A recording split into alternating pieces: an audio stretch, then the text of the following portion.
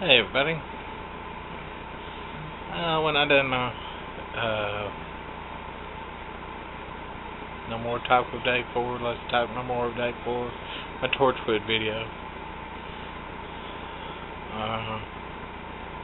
Untan, me was talking, he's like, man, you should do some more reviews. Well, I'm gonna try again with one today. Roger Corman's Death Race 2000. Now, they sort of remade this a year, maybe 2 years ago with Jason Statham and them. It's real serious. It is a mediocre movie. This is just, it's pure fucking camp. I mean, David Carradine, Sylvester Stallone, and all them. It's kind of like Cannonball Run, but with death. It's a race cross country, but you get points for killing grannies and all this shit. And I mean, it's total camp blood sport.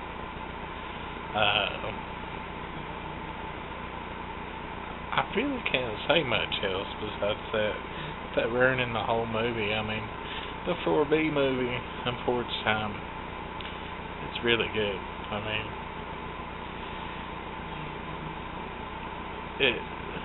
you wouldn't imagine it being made in the 70s. Well, maybe you would, but a lot of people would. It's worth a rental. I will buy it if you can find it cheap, but it's at least worth a rental. Hope you enjoy. Here's another movie that I'm pretty sure you've probably never heard of. Frankenhooker. It's about this guy. He works for the power company, but he's an inventor and shit. He's off-time and a part-time doctor. Anyway, he invents this remote control lawnmower accidentally.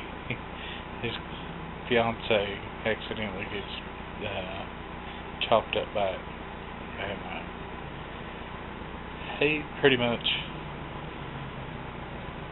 reconstructs her out of dead hookers that he kills with super crack. But it's not a trauma movie, but it's what is his name?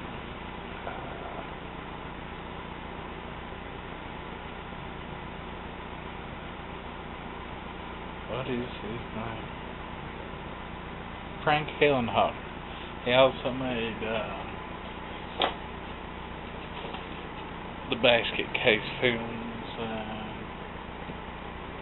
some other good, memorable schlock movies like that.